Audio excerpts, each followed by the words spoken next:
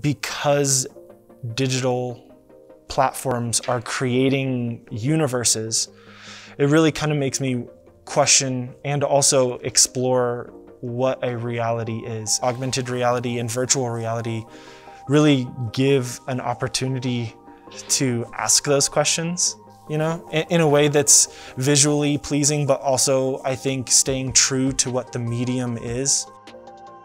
I'm Michael Sperandeo, and I'm the creative in residence at the Denver Art Museum for 2020. We're creating a mobile game app for your phone that extends its gameplay and interaction into the museum. So you're not just playing a phone game, you're playing a game on your phone that spills into the museum and is facilitated by like a scavenger hunt that takes you around the museum and also takes you to locations in Denver. And I'm a local here at Denver. I was born and raised, so I'm lucky I've been able to see Denver really grow. The name of our game is called this.truth. It's a play off of an operation, this dot, which searches until it finds whatever is after this dot. So in short, this game makes reference to the aspect of seeking truth until you find it. And so in the game, you're trying to stop a villain that is censoring what people can see. I wanted to play at this idea of a villain being one that would censor art and one that would remove notions of free speech.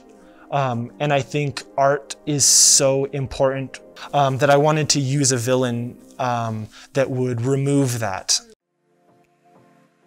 The goal is just to really relate with this character who may or may not overcome their fears, which I think is something very, very true to what we're seeing. The best way to put it is it started out as my wife. It really did. It was so funny too, because one of the first times that she saw that character, she came upstairs and she was like, I have that outfit. And I was like, yes, nailed it.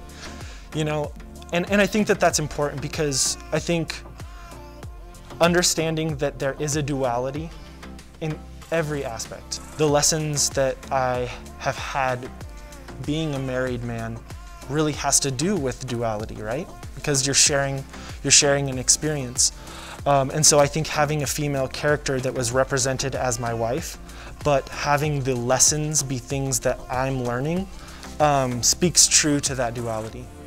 Basically, I thought it would be interesting to open up a little bit of transparency to the pipeline of making a video game.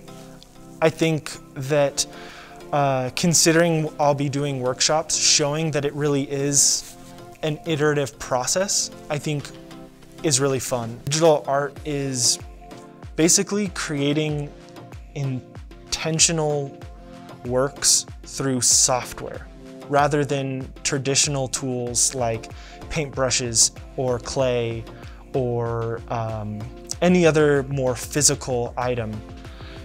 And I think what's central to that is the software.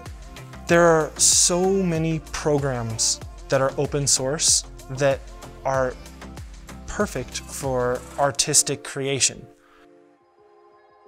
I got really lucky that I was able to do this residency during the Lights exhibition because the Lights exhibition is so parallel to the central vein of what my artwork is.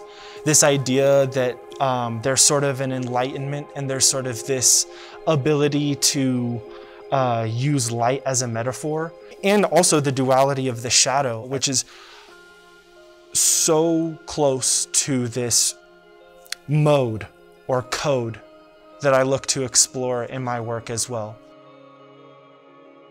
So what I'm looking to do with this is to invite people to look past this frame, to explore this idea that maybe a reality is simulated and there's something behind it that's running it.